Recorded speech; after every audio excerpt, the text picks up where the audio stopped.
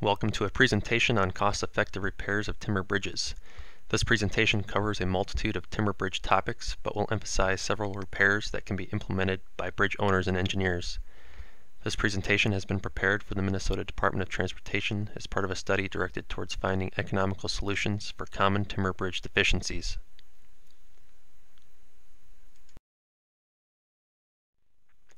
Before specific repair methods are presented, it is important to understand the background and the need which drive the pursuit of cost-effective timber bridge repair methods. The objectives and scope of the project from which this presentation is derived should be understood as well.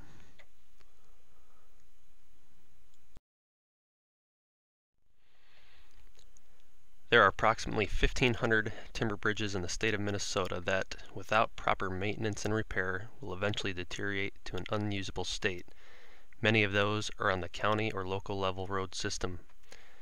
Currently, little guidance for repair is provided or available to local level engineers or others whose responsibilities include the management of timber bridge inventories. Numerous research studies have been completed addressing timber preservation and repair, yet not one document specifically addressing Minnesota timber bridge repair exists.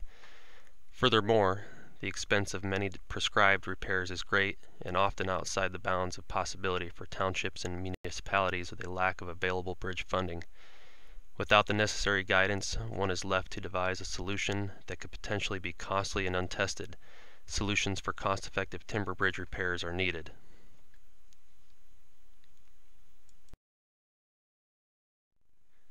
This presentation aims to provide cost-effective, easily implemented techniques for timber repair needs more commonly found on timber bridges in the state of Minnesota. More specifically, this presentation intends to help local system engineers in the repair of timber bridge elements. It is anticipated that the guidance and implementation of repair methods presented will improve the overall condition of the transportation system, thus reducing system failures and improving and ensuring the safety of the traveling public.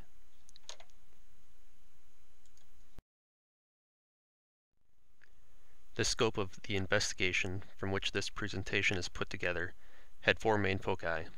1. Identification of repair strategies through literature searches and surveys that will be effective for Minnesota's timber bridge population. 2. Performance of on-site interviews with local level engineers for additional insight and input. 3. Development of effective repair techniques. And 4. Study of the cost effectiveness and economics of repair strategies and extension of service life.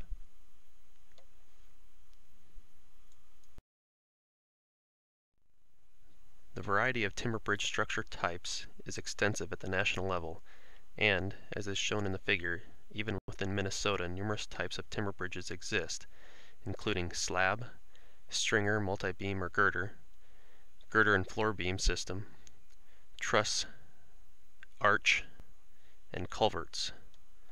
According to the National Bridge Inventory, these bridges make up a total of 1,503 bridges at the county level. A majority of the bridges, 1,476, are either slab or stringer, multi-beam, or girder. Given that a significant portion of the population lies within these two types, it is here where much of the focus will be in this presentation.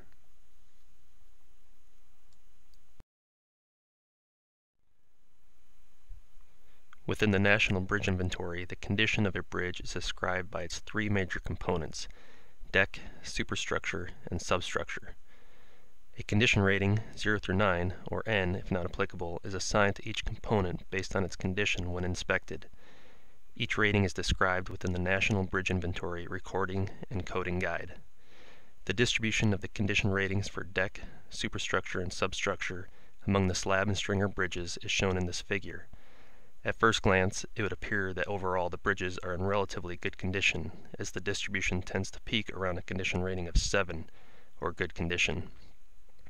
At closer look, however, one should note the number of bridges that are considered only in fair or worse condition, that is, rated at a 5 or less.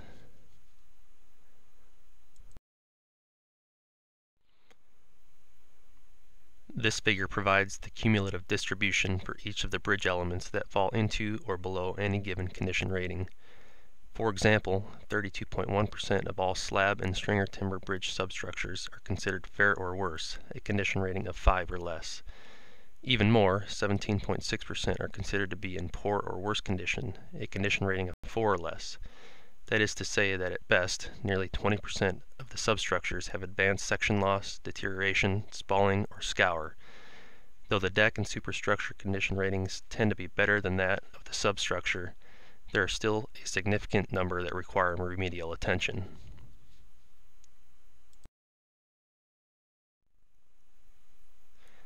Slab bridges, two examples of which are shown in these pictures, can be identified by the closely spaced nail, spike, or dowel laminated dimension or glue laminated lumber placed in the longitudinal direction of the bridge.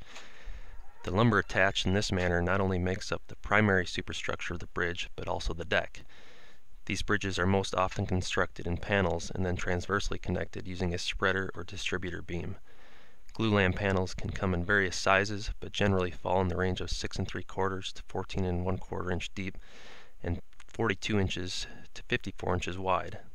Even more, sawn lumber can be used in 2-inch or 4-inch widths and 8-inch to 16-inch depths, nailed or spiked together. Span lengths for slab bridges generally do not exceed 36 feet.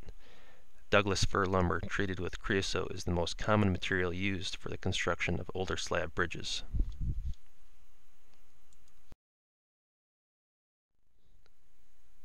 Stringer bridges can be identified by the full sawn timber or sometimes glue laminated stringers or girders placed in the longitudinal direction of the bridge with a transverse timber deck laid and attached to the top of the stringers. Stringers or girders are commonly 6 to 8 inches wide and 12 to 18 inches deep and spaced 10 to 16 inches apart. Solid sawn bridges generally span lengths of 15 feet to 25 feet, with intermediate supports and multi-spans used for longer crossings. Creosote, or more recently, copper naphthenate, has been used to treat stringers and girders. Glue laminated beams, due to the method by which they are manufactured, have the ability to span much longer crossings than full sawn timber, 20 feet to 80 feet. They are manufactured from 1.5 inch thick construction lumber laminations that are face laminated on their wide dimensions using waterproof structural adhesive. The widths and depths are easily optimized for the span and design loads. The total number of beams is often fewer than that of a full sawn timber bridge construction. Originally, the glue laminated beams were treated with creosote with more recent use of chromate copper arsenate or copper naphthenate.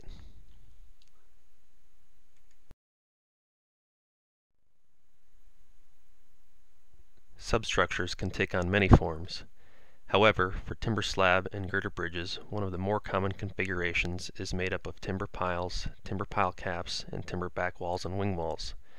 Two examples are shown in these pictures.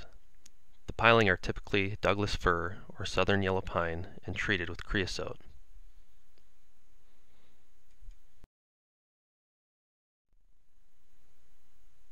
To best determine the level of repair required at any one bridge, a sufficient level of condition assessment should be conducted.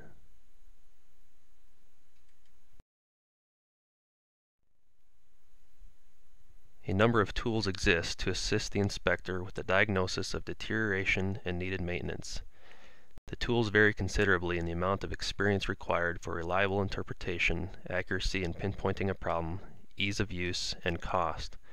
No single test should be relied upon for inspection of timber bridge components. Rather, a standard set of tools should be used by inspectors to ensure conformity in inspections and consistency between inspectors.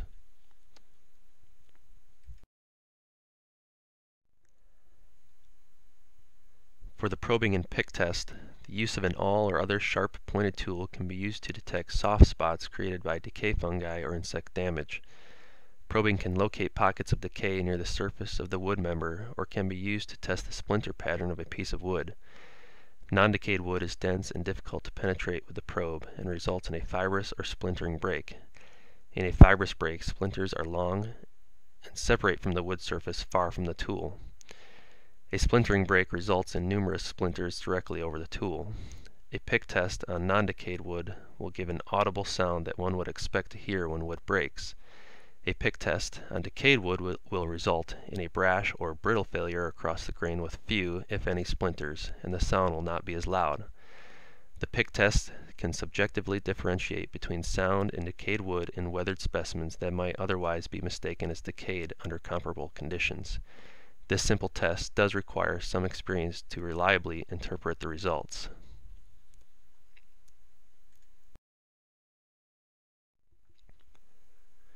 Moisture measurements are taken with an electronic handheld moisture meter. The moisture meter consists of two metal pins that are driven into the wood. The meter displays a measurement of electrical resistance between the pins indicating a corresponding moisture content. Moisture content greater than 20% indicates that enough moisture is present for decay to begin. Moisture measurements provide information on areas where water is being trapped, such as joints, and serves as an indicator that a more thorough assessment of an area with high moisture content is necessary.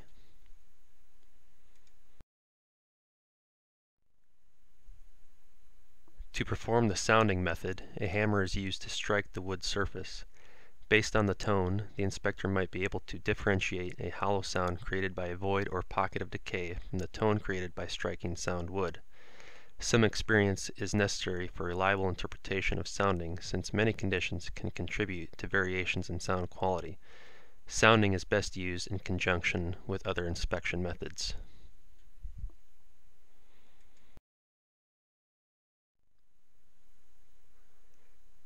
Stress wave devices measure the speed or transmission time at which stress waves travel through a wood member.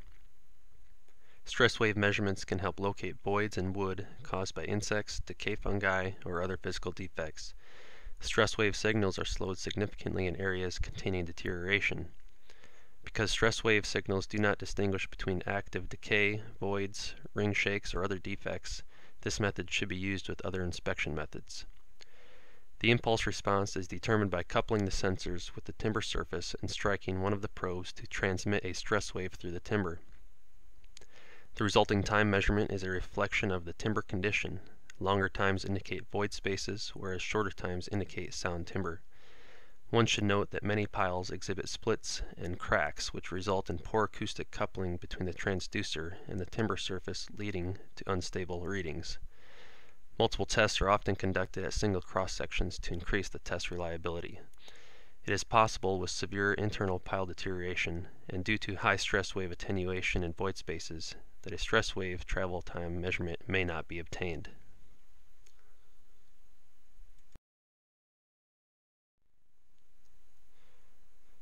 Drill resistance devices record the resistance required to drill through a piece of wood.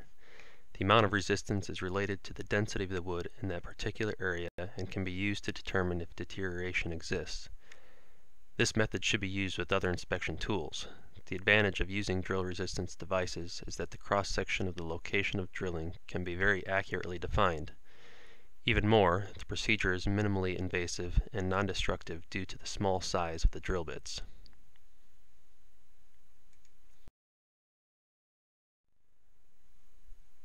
Increment core borings of representative areas should be taken perpendicular to the face of the member being sampled. All test holes must be plugged immediately after extracting the increment core with a tight-fitting wood plug treated with a preservative similar in performance to the member being sampled. Increment cores can be visually examined for signs of deterioration and may be submitted to a laboratory for biological and/or chemical analysis. This method is used far less frequently than in the past, since it is somewhat destructive in nature and because the technology of drill resistance devices has greatly improved, providing a reliable, non-destructive method of obtaining the same information as with core boring.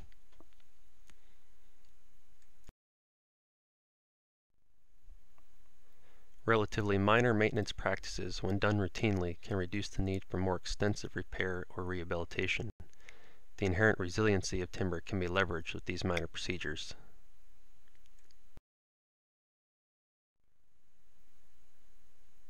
Maintenance generally falls into one of three main categories: routine maintenance, periodic maintenance, or specific works. Routine maintenance primarily consists of minor reactive type works which are typically expected over the service life, often completed annually, but the precise nature and location are not known in advance. Procedures are generally planned and carried out in a short period of time following identification of need. Periodic maintenance generally occurs at regular intervals of longer than 1 year with the intent of preventing occurrence or progression of deterioration. Unlike routine maintenance, periodic maintenance is most often undertaken on a proactive rather than reactive basis. Specific works include planned and scheduled improvements to the bridge to maintain such things as strength, geometry, and safety. Usually, these maintenance items are scheduled a couple years in advance. The activities of specific works can be similar in scope to repair and rehabilitation activities, and for that reason, the remainder of this chapter will focus on recommended routine and periodic maintenance.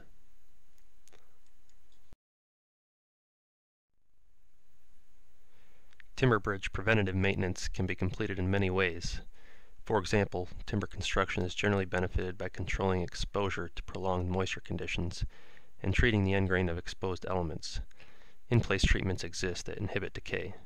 Additionally, fastener maintenance is key to prolonging the service life of a bridge. With respect to the superstructure, particular attention should be paid to the outside stringers and decks, where exposure to moisture and other elements is most likely.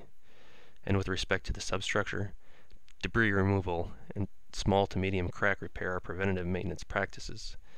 Each of these areas will be further discussed in the upcoming slides.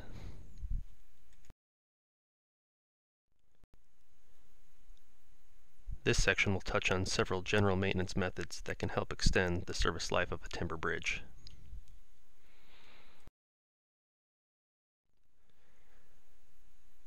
The simplest preventative maintenance for timber is moisture control.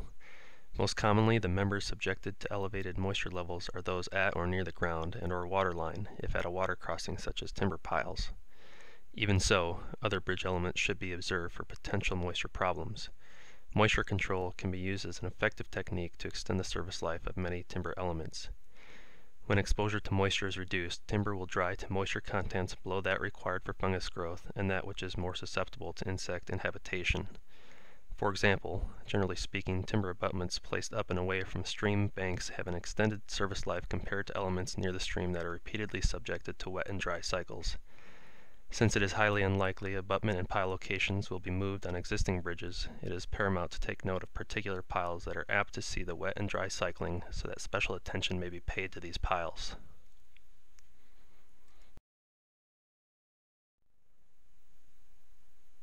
Without preventative measures, the ends of timber members are more susceptible to draw in water than other portions of the member. If the end has been cut, a timber treatment should be brushed on, and where exposed, should be capped with flashing such as tin, aluminum, or similar material, with minimization of water exposure being the goal.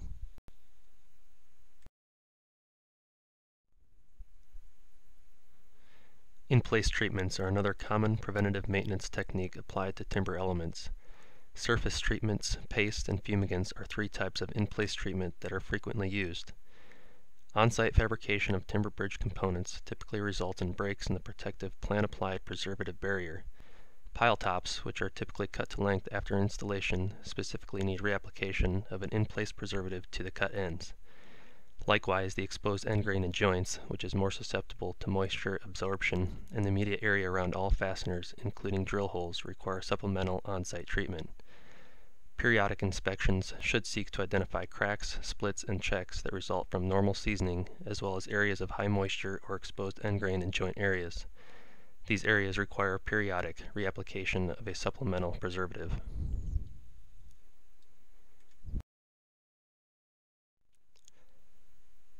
The condition of all structural fasteners should be checked for corrosion and tightness.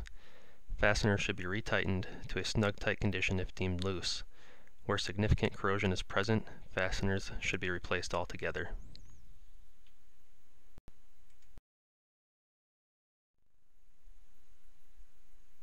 This next section will focus on specific maintenance methods for superstructure elements.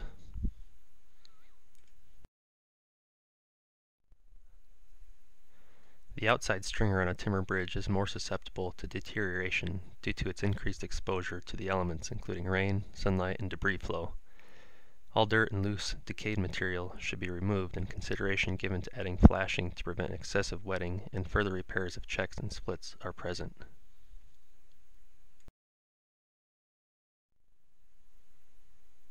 Timber decks can be susceptible to vegetation growth as gaps between deck boards are quite common.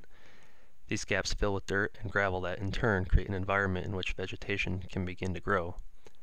Vegetation growth is a clear indicator that debris has collected and water is being retained within the gaps.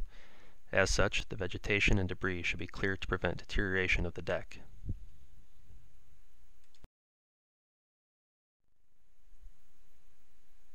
This next section will focus on specific maintenance methods for substructure elements.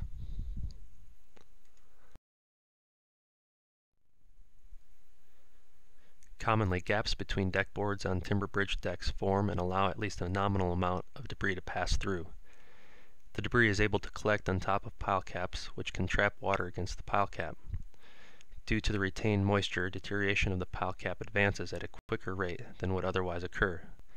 If left alone, the pile cap could deteriorate to a point where sufficient support of the superstructure is compromised and complete replacement of the pile cap is necessary. Debris should be cleared or washed from the top side of the pile caps to reduce chances of water retention.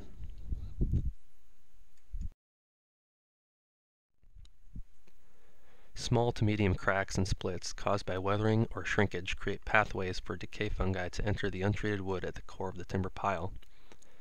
Therefore, consideration should be given to regularly repairing cracks and splits. Epoxy grout can be injected under pressure for filling checks and splits. The epoxy seals the affected area, preventing water and other debris from entering. It can also restore the bond between separated sections, increase shear capacity, and reduce further splitting. Another method involves injecting low viscosity epoxy to fill the void, then sealing using a sealing epoxy.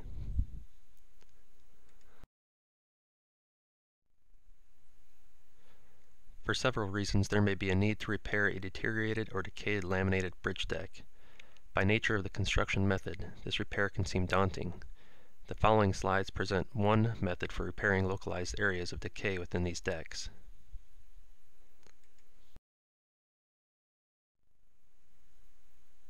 The method presented is used for repairing a dowel or spike laminated deck, commonly called a wheeler deck, like that shown in the photos. One which has a localized area or areas of deterioration extending to either partial depth or full depth.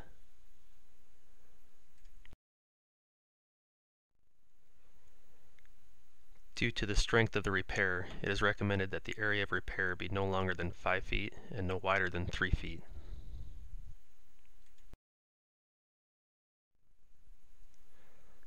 Some of the materials and tools necessary to complete this repair include a circular saw, awl and drill, timber surface treatment, plywood or sheet metal, concrete or non-shrink grout, epoxy-coated reinforcement, galvanized lag bolts, a short, lightweight steel beam, an epoxy polymer and construction adhesive approved by the county engineer.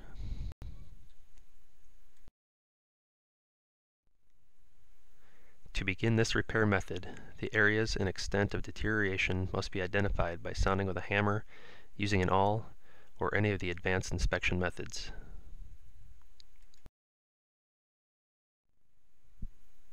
Next, using a circular saw, cut to the depth of deterioration, either full depth or partial depth. Be aware that additional tools may be needed at spike locations in spike laminated decks. Deteriorated timber should be removed with hand tools such as hammers and chisels, or small power tools to avoid inflicting damage on remaining sound timber. Once exposed, the remaining timber should be treated with a surface treatment to prevent future deterioration.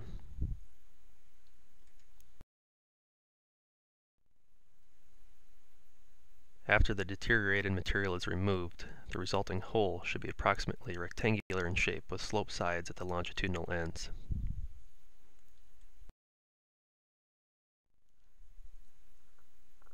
For partial depth small repairs, galvanized lag bolts sufficiently sized to hold the repair material need to be installed into pre-drilled holes in a welded wire reinforcement mat cut to size placed within the repair area and wire tied to the lag bolts.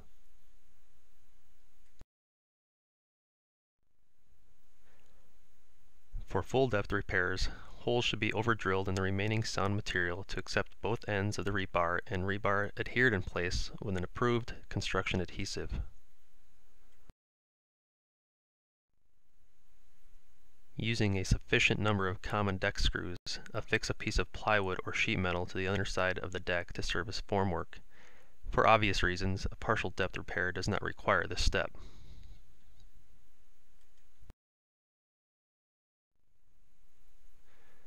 For longer deteriorated areas, it may be necessary to attach a structural beam which has been properly sized along the length of the opening, in addition to the repair steps already described. In any case, a beam would be helpful to provide additional support and strength for little additional cost.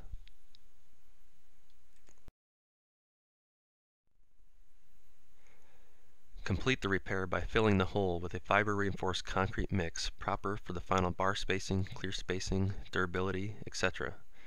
Trowel finish the top surface even with the adjoining timber deck and roughen to appropriate levels to provide sufficient skid resistance.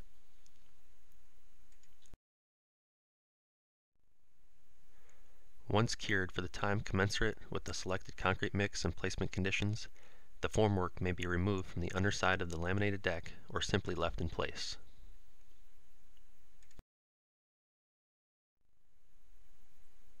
It is not uncommon for individual stringers to need repair. This could be the result of overloading, exposure to moisture, debris impacts, or other. The following slides present a few methods by which these stringers can be repaired.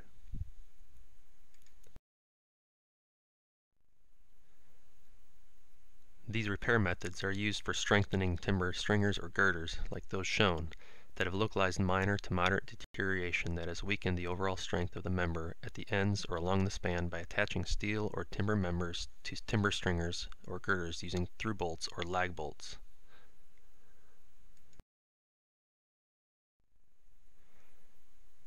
Some of the materials and tools needed to complete the repairs include galvanized threaded rods or lag bolts, steel channels, plates or angles, drills, and socket wrenches.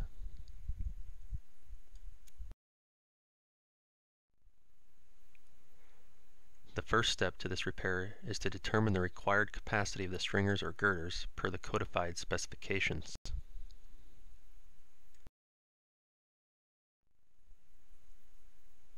Based on the level of deterioration and remaining sound portions, estimate the remaining capacity. Knowing the required strength per the design specifications, the additional strength required can be calculated.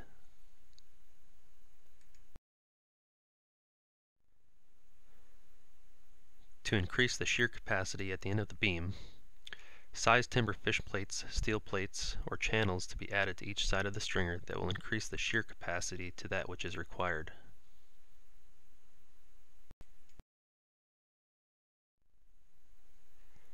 Similarly, to increase the flexural strength of the positive moment region, if only additional tensile strength is required, timber fish plates, steel plates, or angles may be used.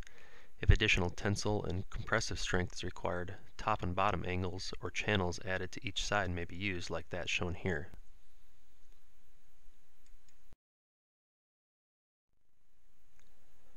Once the configuration has been selected, size the elements so that the composite member capacity meets or exceeds the required capacity. It is recommended that all added elements extend a minimum of 24 inches to either side of the deteriorated area where possible.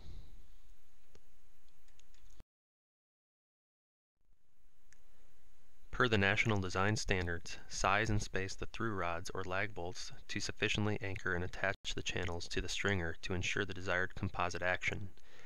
To simplify construction, lag bolts rather than through rods are recommended.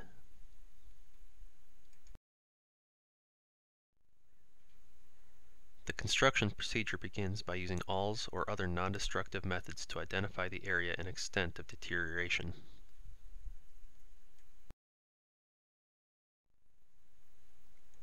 Using the steel elements that have been properly sized for the desired added strength and also for the recommended minimum extension of 24 inches to either side of the deterioration extents, center the elements on the area of deterioration.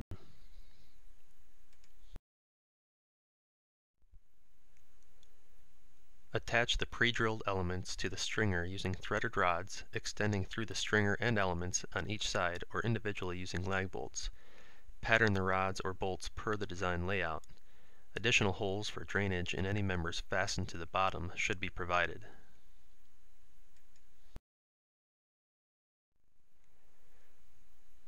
Timber piles are often the bridge element that most quickly and frequently deteriorates. The more likely exposure to moisture and cycling of wet and dry periods promotes deterioration at a more rapid rate than other elements. Where the pile has experienced localized deterioration, the addition of steel channels to the piles can provide the additional strength needed.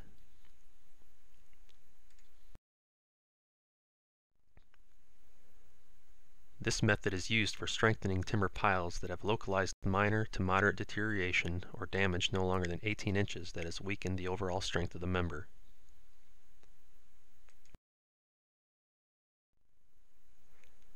Some of the materials and tools required for this method include lag bolts or threaded rods, steel channels, and wood preservative.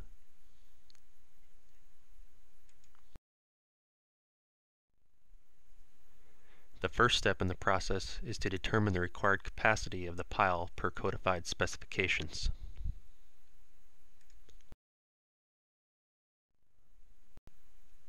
Then estimate the remaining capacity of the pile based on the sound portions of the pile cross-section and calculate the additional capacity required.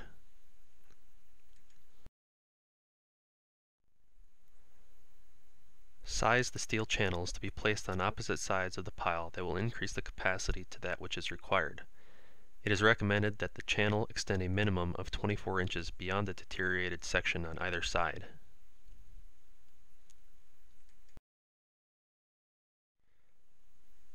Per the National Design Standard, size and space the lag bolts to sufficiently anchor and attach the channels to the pile to ensure the desired composite action. To simplify construction, lag bolts rather than threaded through rods are recommended.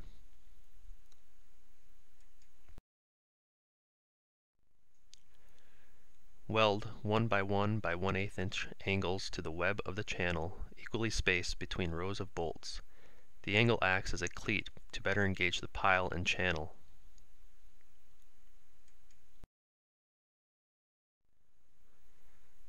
Notch the pile to accept the welded cleats and so that the channel web lies against the face of the pile.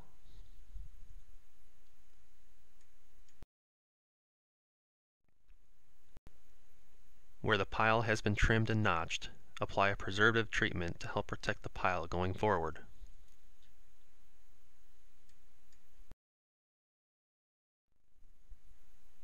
Finally, attach the pre-drilled channels to the pile per the designed lag bolt or threaded rod pattern.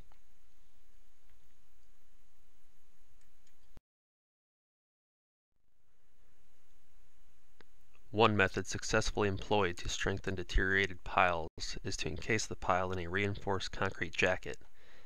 This section will provide the steps necessary to complete this method.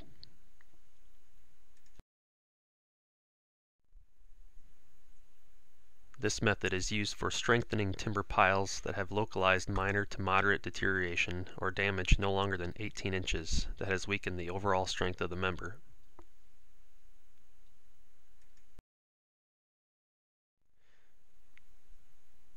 Some of the materials and tools required to complete this repair include corrugated metal pipe, steel cable, lag bolts, reinforcing bars, concrete, and a metal nibbler or saw with metal cutting blade.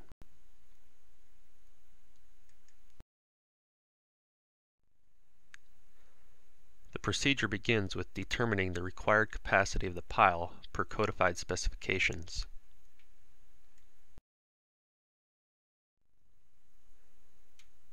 Then an estimate should be made of the remaining capacity of the pile based on the sound portions of the pile cross-section. The capacity could be conservatively assumed to be 0 since there will no longer be the ability to inspect the pile once the repair has been completed. After, calculate the additional capacity required.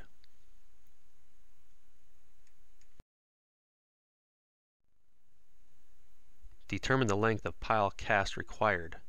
This repair can encapsulate the entire pile or shorter portions like that seen in this photo.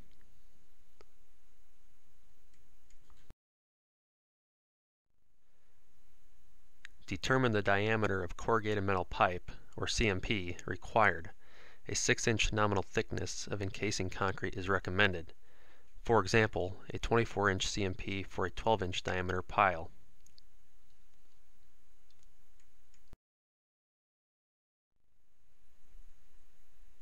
The construction procedure begins with identifying the area and extent of deterioration or damage using awls and/or other non-destructive methods.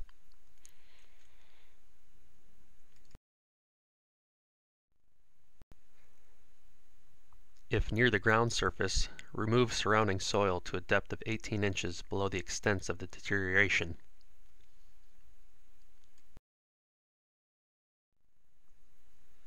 Install lag bolts into the pile radially at quarter points. Space the bolts longitudinally at a maximum of 24 inches on center. The bolts are used as standoffs for the longitudinal reinforcement bar, which is recommended to be spaced midway between the pile and the CMP with a minimum of 2 inches cover.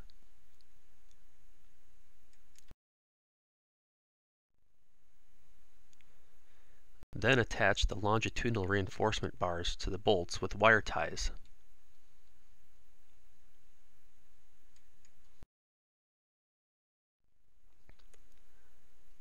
Beginning at one end of the pile, spirally wrap the steel cable around the longitudinal reinforcement.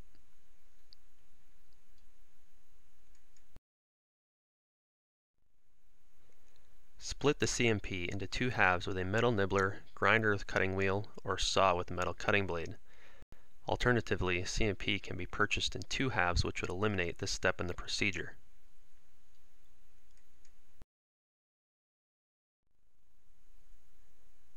Place the 2 halves around the pile and attach together using steel banding, double angles and bolts, or other means. Depending on the location of the deterioration or damage, the CMP may rest on the ground below, which acts as a form for the bottom of the cast. A means for holding the CMP in place prior to and during filling should be devised.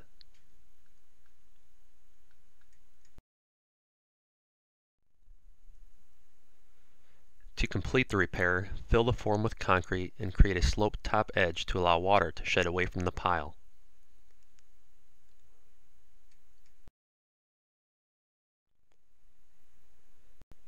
Occasionally, multiple piles within a group, whether it be in a pier or abutment group, require repair. Collectively, these deteriorated piles can decrease the pile group's strength below that of a safe carrying capacity. One method to bolster the entire group is to encapsulate the group in reinforced concrete.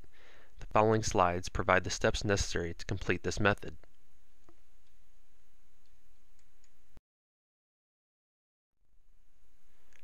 This method is used for strengthening a group of timber piles in a single pile bent that have localized minor to moderate deterioration or damage that has weakened the overall strength of the bent.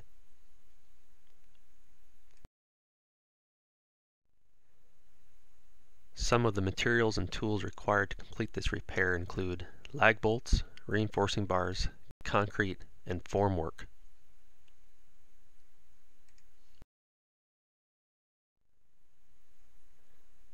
The procedure begins by excavating a minimum of 12 inches below the area of deterioration or damage, or at the ground surface of the pile group, whichever is lower.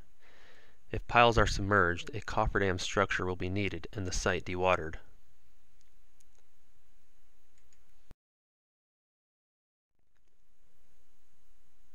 Add reinforcement bars for shear transfer by drilling holes through the pile and epoxying into place.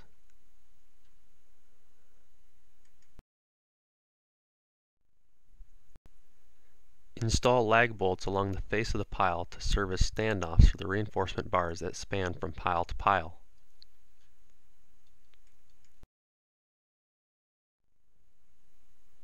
Next, place the longitudinal and shear reinforcement around the pile group.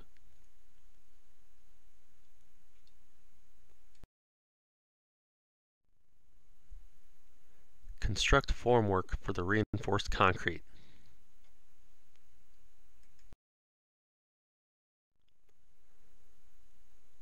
Finally, place concrete around all piles and ensure the top surface slopes away from the piles to properly shed water.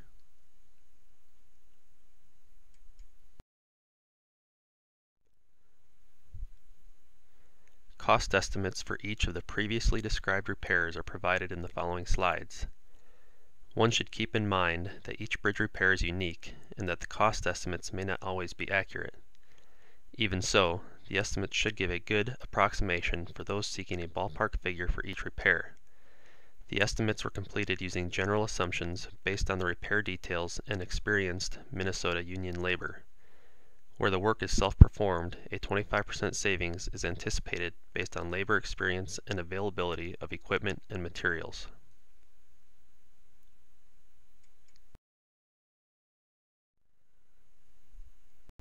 For the repair of laminated bridge decks, a partial depth repair is estimated to be in the range of $263 per square foot to $329 per square foot.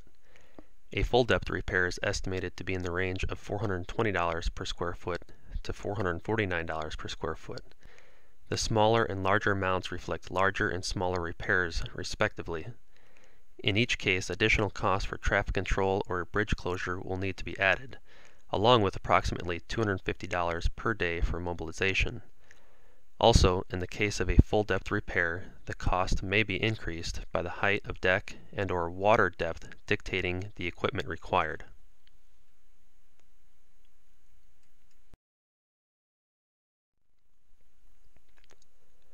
For the strengthening of individual timber stringers where additional shear reinforcement is required, the cost is estimated to be $1,500 for each stringer repaired. The cost of mobilization, estimated at approximately $250 per day, is in addition to that estimate. One should also note that the cost of repair may increase depending on the bridge height and water depth dictating the equipment required.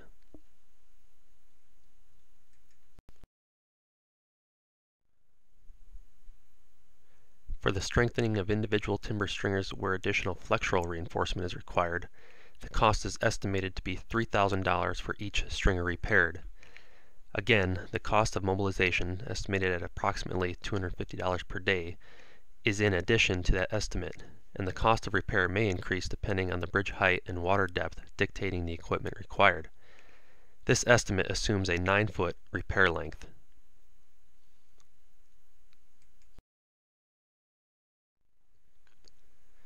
To complete the addition of steel channels to piles, the cost is estimated at $1,940 per pile, with additional mobilization costs of $250 per day. Any dewatering costs that might be incurred are not included in this estimate.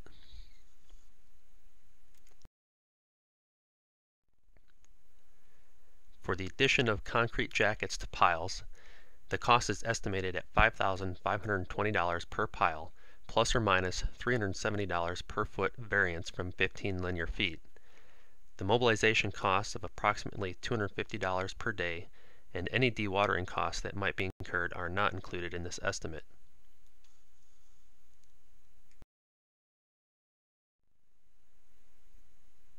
For encapsulation of pile groups, the cost is estimated to be $16,400 per pile group plus $450 per linear foot over 28 feet in length. The mobilization costs are estimated to be $400 per day, and approximately $6,500 should be added for any necessary cofferdam and dewatering.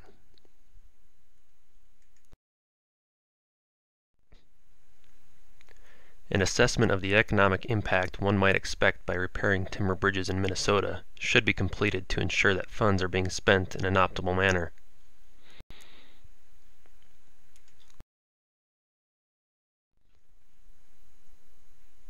The economic impact of the repair techniques as they extend the service life of Minnesota timber bridges can be assessed in a couple of ways. Often the direct costs of the repair are only directly compared to the cost of replacement or delay thereof. This is most common because the costs are most easily quantified.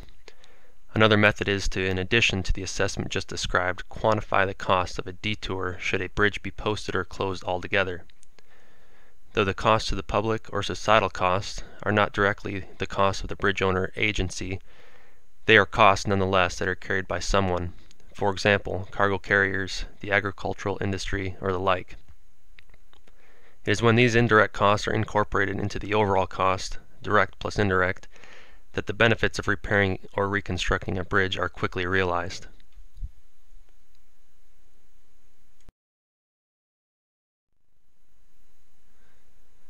Per the 2012 National Bridge Inventory, 1,504 bridges in Minnesota were classified as timber bridges. Of these bridges, 1,067 were not load posted and 406 were load posted, while the remaining number were either unknown, closed, or posted for another restriction. This table presents some of the additional key metrics for the posted and non-posted bridges that will be important to the economic assessment of completing repairs. A quick look at the metrics would suggest that a significant number of bridges will require posting over the next 10 years if left unmaintained. The average age of the posted bridges is 52 years old, while the average age of the non-posted bridges is 42 years old, only 10 years younger. Even more, the sufficiency rating drops 20 percentage points and the average posting evaluation decreases 3 points between the two groups.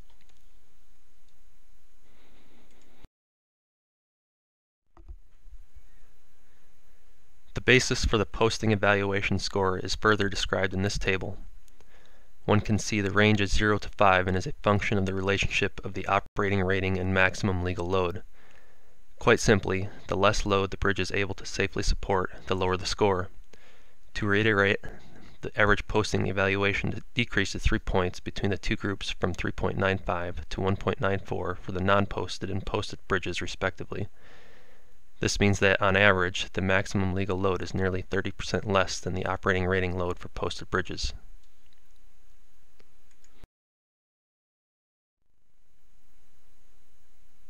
For the purpose of the economic assessment, a 75-year life cycle was assumed. This assumption is based on the current age distribution plot shown in this figure, where at or around 75 years the number of bridges exceeding that age is significantly reduced for both non-posted and posted bridges.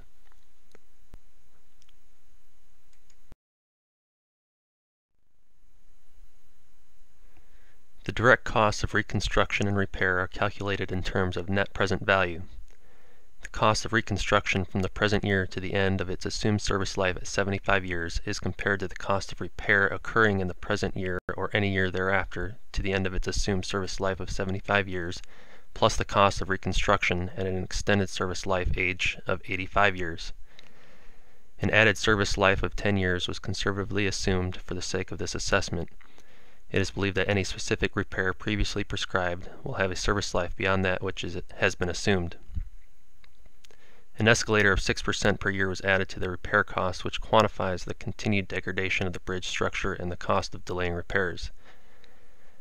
As an example, this figure presents the net present value reconstruction cost of a $50,000 bridge compared to the net present value repair and reconstruction costs at each of the varying repair cost levels.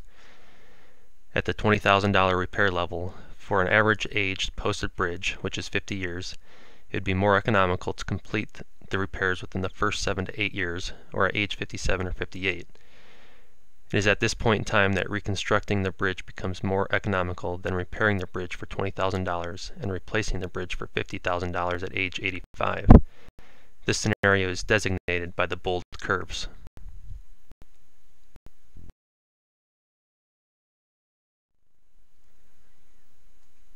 As an additional example, a similar scenario is presented in this figure for an average age $50,000 non-posted bridge.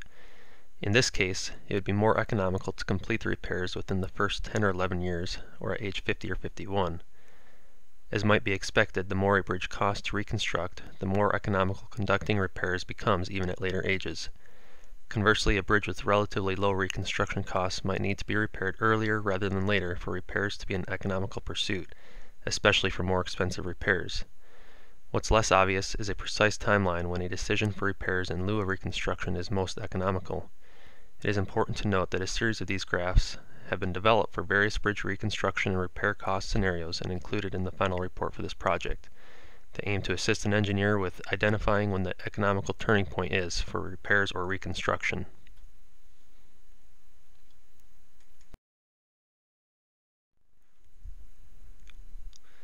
Though indirect or societal costs are not directly paid out by the bridge owner nor any one entity or individual, the costs are borne by the bridge users collectively.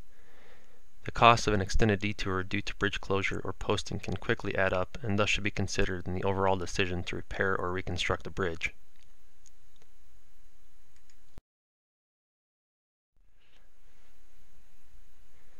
Passenger vehicles aside, the cost of detouring trucks alone for extended periods of time can quickly add up.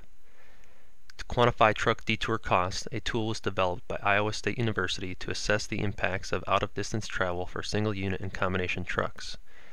Numerous variables impacting the economic assessment are included in the overall equation. Accordingly, several simplifying assumptions had to be made, though each is soundly based on previously completed research.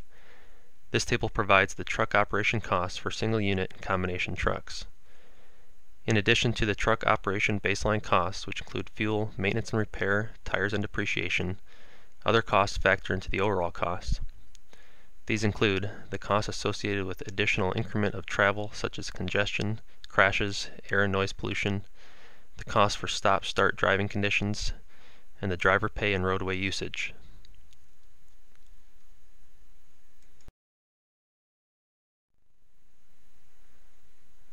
This figure presents the net present value for truck travel cost in the event of a bridge closure or posting over the duration of the assumed remaining service life, which is 75 years, for an average aged posted and non-posted bridge. Referring to the table immediately preceding this slide, the total number of trucks, single unit plus combination, was derived from the average ADT and truck percentage. The information gathered does not differentiate the types of trucks crossing bridges, so it was assumed to be a 50-50 ratio of each type. For the purposes of this assessment, the number of trucks is considered to be unchanging over time. It is clear by observing the increasing user cost over time that when coupled with the direct cost of bridge repair or reconstruction, the overall costs are minimized by keeping a bridge unposted, whether it be by repairs or reconstruction.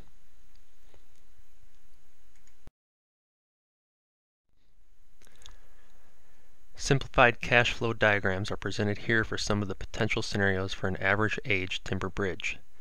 The first, shown at the top, represents an average non-posted bridge at age 40. At around 50 years of age, the bridge requires posting, thereby incurring user costs due to the required detour.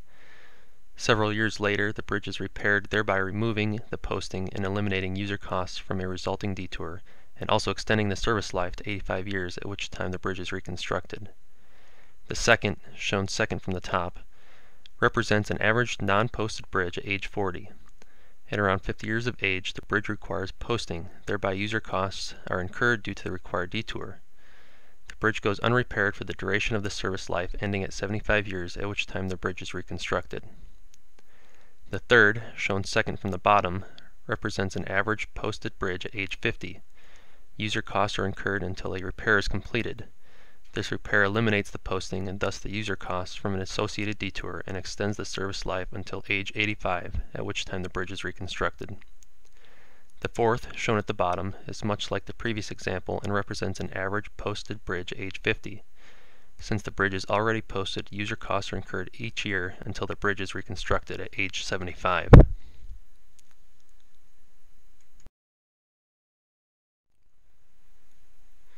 To briefly summarize the economic impact of timber bridge repairs, two important points should be reiterated. The first is that if only direct costs of reconstruction or repair are being considered, there is a point in time when the decision to repair or to reconstruct makes most economical sense, and this point in time can be closely defined when knowing the costs associated with each. Secondly, when indirect costs are considered, it almost always makes most economical sense to prevent or eliminate posted bridges, whether it be through repair or reconstruction.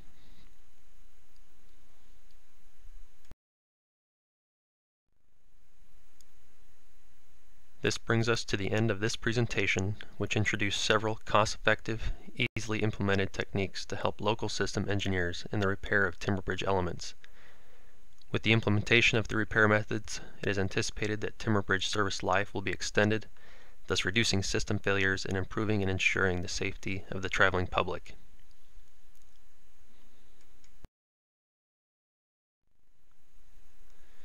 Several agencies should be acknowledged for their participation in conducting this study. They include the Minnesota DOT State Aid and Bridges Offices, the Minnesota Local Road Research Board, the University of Minnesota Duluth Natural Resources Research Institute, the Iowa Highway Research Board, Iowa State University Bridge Engineering Center, and HDR.